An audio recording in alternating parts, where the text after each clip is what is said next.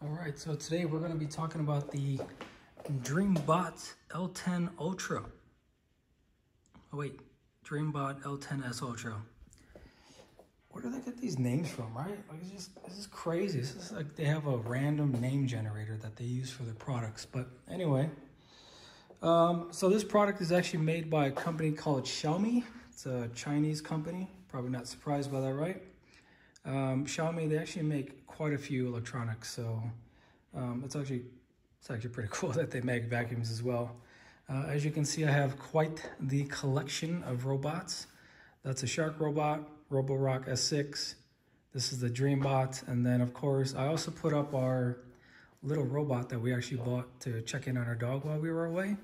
This thing's pretty sweet. It's got a little laser for cats as well, if you want to use it for playing around with cats remotely. But then it also has a little food dispenser and it'll just shoot it out, which is pretty cool. I brought that out here because the DreameBot, as you can see, also has a sweet little camera. And inside of the app, you can actually remotely log in to your robot, drive this thing around your house, and actually use it as its own little security drone, which is pretty wild shit, right? Like, what the hell? Like these vacuums are just getting absolutely insane. I mean, what a time to be alive, right? Like I'm just working, and these little vacuums just go off and start cleaning my house for me. I mean, talk about first world problems, right? So, do I like this robot, yes or no? The answer is I love this robot, okay? Hasn't given me any issues. We've actually been using it now for the past few weeks. What's really nice about it, like all of these vacuums, is that you can actually set your own schedule for when you want it to go out and clean. It also has object recognition. So if you got kids or if you got pets, when this thing drives around your house and let's say your kids put a toy somewhere, your dog drops her toy somewhere, it'll recognize that object and actually clean around it, which is always fantastic in case your dog does actually have an accident within your house. It doesn't smear that stuff all over the place. Always a plus. The AI object recognition, you can actually train the model to be a little bit more efficient. So when it takes a picture of an object that it detects, you can then go into the app and say, no, it's actually something else. So you can actually contribute to the AI recognition system getting that much better. Each of these robots, they do use LiDAR at the very top, which is what you see here. And what that does is it shoots out a bunch of lasers all over your house and helps to map, helps to navigate, and it also helps for the robot to adjust to an ever-moving environment, which is always very important because your home is never always the same, right? There's always, you're putting new stuff all over the place. Let's say you got an Amazon package and you put it on the ground. Your robot's going to have the ability to detect that and go around it. So what else does it have? So inside of here, like I said, it has two different canisters, one for clean, one for dirty. Has up to 60 days of storage for dirt, dust, all that good stuff. There's a little bag in here. Unfortunately, yes, you do need an actual bag. The cool thing is that inside of here, there's a little tool that helps to detangle some of the hair that gets caught into the brush. What else? This shark robot also has an auto empty capability. The nice thing is that you don't actually need any bags, just in this little canister here. This right here is actually my garage robot, an absolute game changer, I must say. If you're looking for a really cheap little robot that has the ability to auto empty its canister when it's done cleaning, I think I bought this for like 269 bucks for the garage. Absolutely fantastic. I have had some issues here and there. For example, this little guy, he did get himself caught in a corner and basically just gave up on life. And when I was walking out into my car, I was like, where the hell is the robot? And I found him off in the corner, just stuck by himself. The other day, this thing actually ran out of battery power, and it was really strange because it did actually dock itself, but it actually ran out of power. And the only reason why I knew that is because this area here has a tendency to get pretty dirty and dusty. And I was like, wait a minute, how come this area hasn't been cleaned? Well, come to find out, this little guy had actually ran out of power, so it wasn't running for a few days. In the back here, there's a little door. It sucked up a twig, and for some reason that door wouldn't close, and so it was also faulting out. So overall though, the experience, easily an 8 out of 10. I will say that between the three of these, this one has the worse off app. So with the Roborock and the DreameBot, inside of the app, when it's cleaning, you can actually see in real time where the robot is in your house. With this thing, it doesn't actually show you that. It just shows you a picture or the map of where it's currently cleaning. The Roborock S6, that was the first robot that I had purchased in many, many years. I had actually had the second generation of the Roomba that came out many years ago, and that thing was terrible. Okay, it didn't last very long, and it didn't have any intelligence whatsoever. So it would just drive around your house and ping pong off your furniture, the walls, until it felt satisfied that it had cleaned everything, and quite often it missed a ton of spaces. So if you're looking for a cheap robot that is very good, I would definitely recommend the Roborock S6. Of course, as you can see, it doesn't have the auto empty capability. However, in our home is about 2,000 square feet, and I would say 75% of it is hard surface, and then the rest would be carpet. We don't have to empty this thing very often, but of course, it is always nice to have the auto self-emptying bin, because these things essentially are relatively maintenance-free, right? Like I said, this little guy did somehow manage to get himself caught in the corner. This little guy, the only issues that I've had with him is that inside of our house we have a desk, and that desk has very long, low feet, and for some reason this little guy likes to just ramp, and he'll get himself caught up, and then you hear him air out going ding ding, and next thing you know he's screaming for help. So that happens every once in a while. This little guy, we've had no issues whatsoever. It just goes off and does its own thing and self-manages itself. It has the ability that, so when it goes out and mops, the robot will actually come back, it'll clean its pads, refill its tank so it gets the mopping pads wet again, goes out, cleans again. When it comes back, it'll empty all of the contents, both what it's vacuumed and what it's cleaned at the very top there. And then as a last and final step, it'll clean the pads one more time, and then it also dries the pads. Come on. That's crazy. That's insanity. The Roborock, they actually just announced one at CES that does everything that this one does. Now, the thing about Roborock is they've made one hell of a name for themselves, because their vacuums are really good. Okay, now this one here, it actually has, let me see if I can turn this around without breaking this. Oh boy, this is gonna be terrible. So as you can see here, it actually has two circular discs, and my thought process when I was looking for these robots that actually mopped as well is that these pads would work better than this one here. This actually has an adapter for a pad, but all it does is it quite literally just drags the pad across the floor. It doesn't do anything. But the newer versions of Roborock, they have this wheels are not in contact with the ground. Please reposition the robot and start it again. Well, there you go. This one here, the newer versions, they have this like ultrasonic sensor RoboPad mop thingy, where instead of spinning in a circle, it's just a gigantic pad that spins side to side, and it does it quite fast. Very much like those ultrasonic toothbrushes, right? And those things, I have no idea how Roborock does it, But in many cases, those little pads will actually clean better than this one will. In my opinion, our floors haven't looked as good. Even when we moved into our house, like when we bought our home, there was still a bunch of stuff left over from construction, but this thing, it goes out a couple of times a week and it keeps our floor very clean. So I'm very happy with this. One downside though, by having these two gigantic pads, as you can see here, it doesn't protrude out from the sides, meaning that it doesn't actually clean, you know, along the wall. So keep that in mind,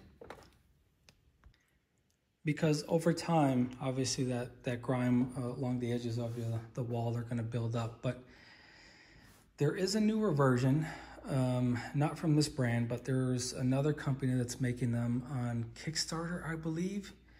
And those ones actually have 4 smaller discs behind, and then the smaller disc is actually, it's actually big enough that it protrudes out the side here, so that as it's cleaning along the edge of the wall, it'll also mop along the edge of the wall. Obviously, it does have this little side brush here, but you know, over time, dust is eventually going to build up. This thing does retail for, let's see, on the website, I think it retails for like 1,300 bucks. Yep, there we go. Retails for about 1,300. On their website, it lists it for $1,100, but I actually bought mine off of Amazon. They oftentimes have discounts on Amazon, and so I bought mine for 1,000 bucks. So don't pay full retail price on this.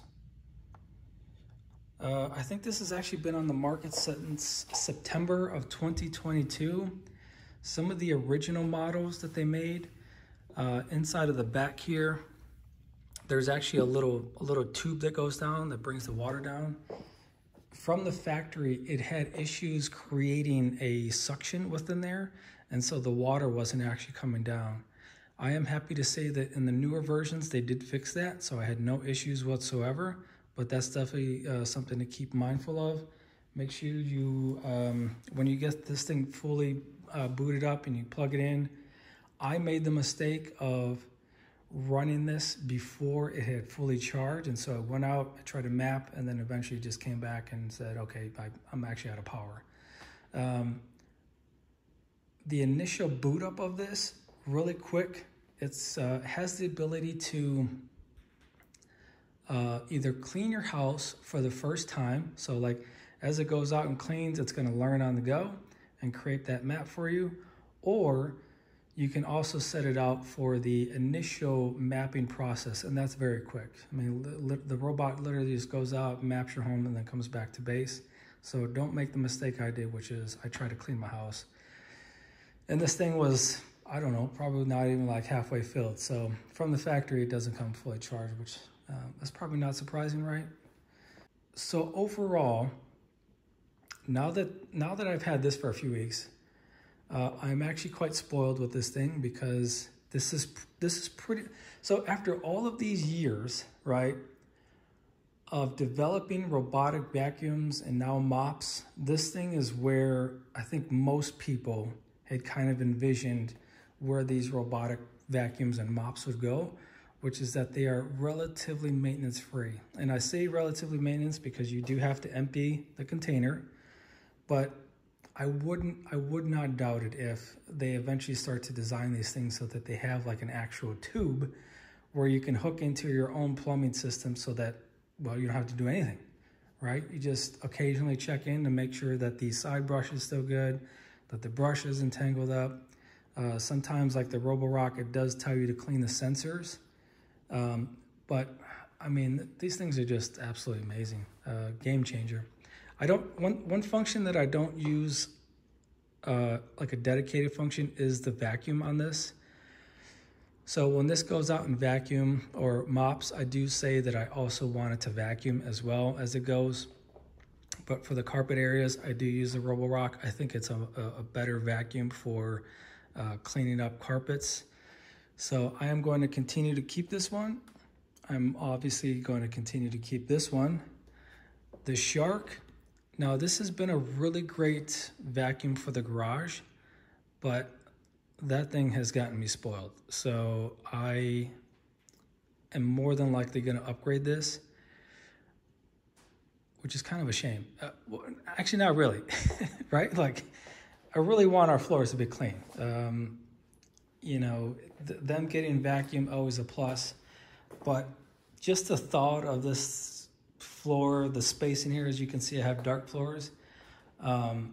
Having it vacuumed and cleaned on a nightly basis would be amazing. So I'm definitely going to look into finding. I don't know if I want to pay another $1,100 or $1,000 for that. So yeah, I'm going to keep the Shark robot, but I'm definitely going to upgrade it so that it has the ability to mop as well. All right, also, I decided to add in a video of the actual DreameBot going around my house and cleaning in our living room. As you can see in this initial clip, it does actually show our dog's chew toy. I just placed it in front of the DreameBot as it was cleaning, and it did a great job of actually detecting the actual dog toy itself. And as you can see, it's going around. Its little side brush slowly actually slows down, and then it kind of goes off on its own. Now, this spot here, I definitely want to say that this was a challenging spot for the actual robot, because as you can see, it's dealing with the legs not only on the chair in the back, but then it's also dealing with the slim legs on the trampoline. But then watch as it tries to go over the actual rug itself. You'll notice throughout many times in the actual clip, the clip itself is over 11 minutes, by the way.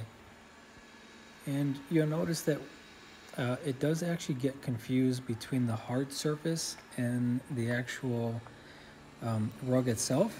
And when it goes over the rug, it actually still spins the pads for a brief second. And then as it goes back over the hard surface again, it starts to, once again spin the pads while it's actively on the carpet. So definitely take that into account if you want to use this vacuum as like your all-in-one robot that does vacuuming and mopping at the same time. Yeah, there's a perfect example there where the pads went down, like a fraction of a second while it had already been off of the actual rug itself.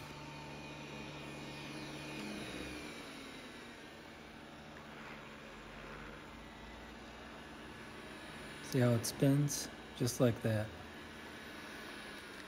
So I'm definitely hoping that a future software version will actually improve on that. I would assume it's more of a software limitation than it is hardware, but you can perfectly see that it does actually raise the pads when it goes on and off the carpet. This is the DreameBot actually going back to its home base because it's getting ready to clean its pads.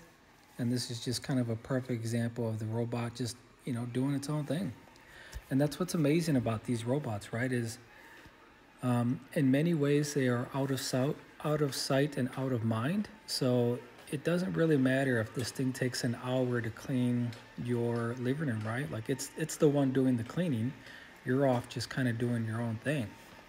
So you might say, well, it'll only take me 20 minutes to clean, my living room, and it takes this robot an hour, but it doesn't really matter because it's not you spending the hour doing it, right? That's the whole purpose of these little robots, is to do a lot of those tasks for you.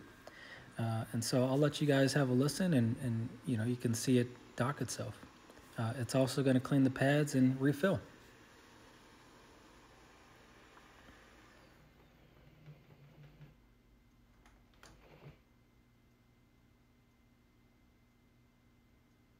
Start cleaning mop pads.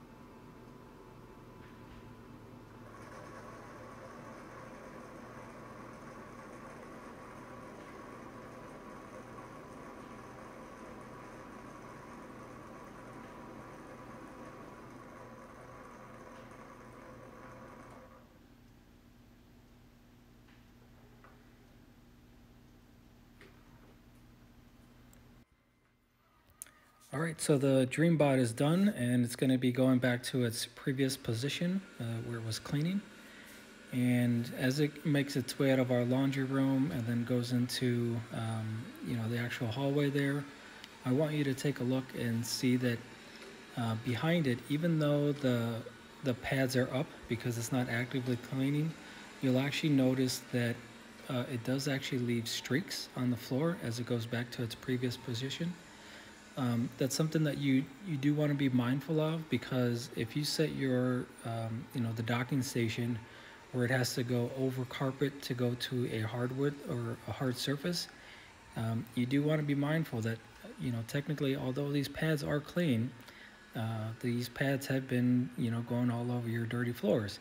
And so there is the potential that it might stain some of your carpeting if it's constantly making that back and forth movement. If you have a similar setup like ours where we just have a rug and then it goes over the hard surface, it's not necessarily a big deal. But when you have carpet, obviously you're probably going to want to keep your carpet in pristine condition. But obviously it's going to depend on what your household is like. If you got kids or pets, well, in that case you're basically just trying to keep up, right? Our house, we do have like I guess you could say we are a little bit like minimalist, where we don't like a ton of clutter, and so in that case robots like these are actually quite good. And robots like these are really great if you do have a family, right? Like kids are gonna throw their toys everywhere, dogs are gonna throw their toys everywhere as well. And so the fact that you can have these robots that are smart enough to adapt to your environment, that's huge. It's taken over 15 years just to get to this point on these automatic robots. So they've come a long way since those Roomba days where they would just bounce off of walls, off of people and pets. So it's really neat watching these things just kind of roam around the house and pick up the pad, pick up its mopping pads. Obviously, the whole function of picking up the pad would be occurring a little bit faster, but overall, it's pretty cool to watch it kind of work.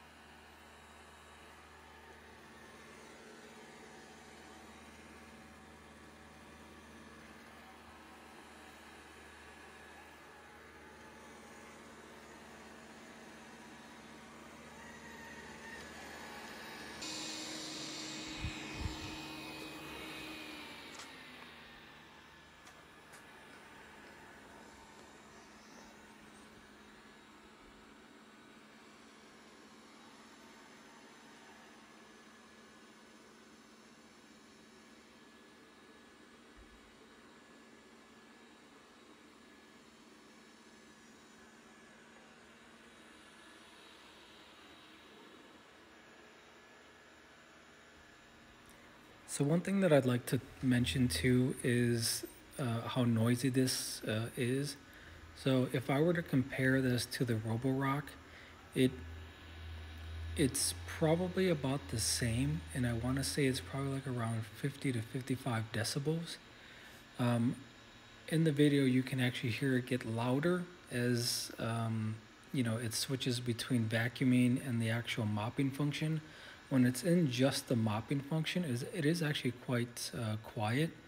So if your only intention is to just use this thing for mopping, it's actually a little bit quieter than the Roborock, when it's in the vacuuming mode. As you heard in the previous, a little bit earlier in the clip, when it's actually cleaning the mopping pad and taking out and emptying the dirty water, it can actually be loud, which is one of the reasons why we moved it into the laundry room. Originally, our Roborock was in the living room. We had no issues with it, but now that we have both vacuums and this dual purpose, vacuum mop can do pretty much the whole thing, we moved it into the laundry room because it can actually be noisy, and we both work from home, and this thing goes off right around noon, and sometimes we are on calls, so we'd rather have this thing going off while it's in the laundry room, versus it being out in the open and we can hear all that stuff on our call. This clip that you're watching now is actually an earlier clip that I had recorded, and it just kind of shows you how it's making that transition over the actual rug. As you can see there, it did actually lift up the rug, and you'll actually notice that a few more times throughout the clip. But I think this is such a great example of documenting how the mopping pad goes down and then how it goes back up as it actually detects that transition between the rug and the hard surface. There can definitely be some improvements, like I said earlier. And that little light that you see, you don't actually see that in person. I think it's actually just being picked up by the camera.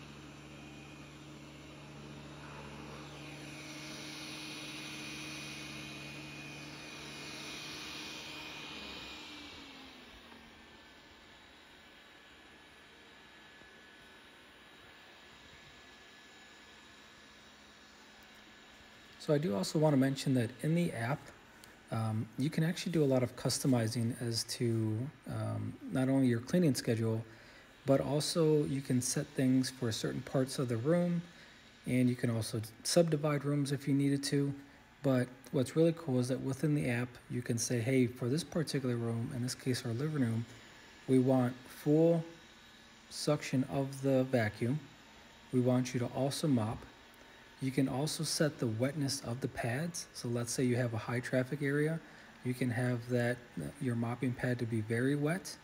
And then you can also set the amount of passes that it does.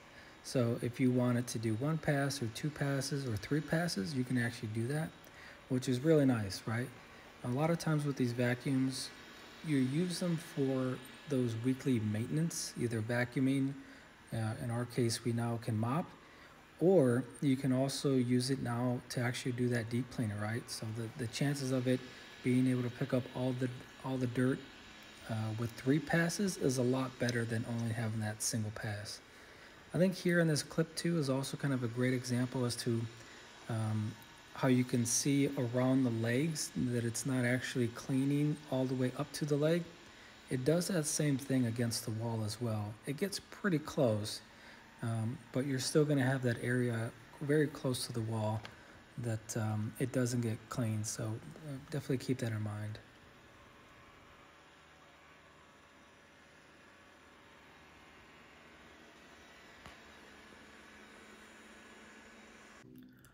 All right, also that was a review of the DreameBot, what the hell was the name of it? DreameBot L10s Ultra. Again, it retails for $1,300, but you can often find it on sale at Amazon for $1,000.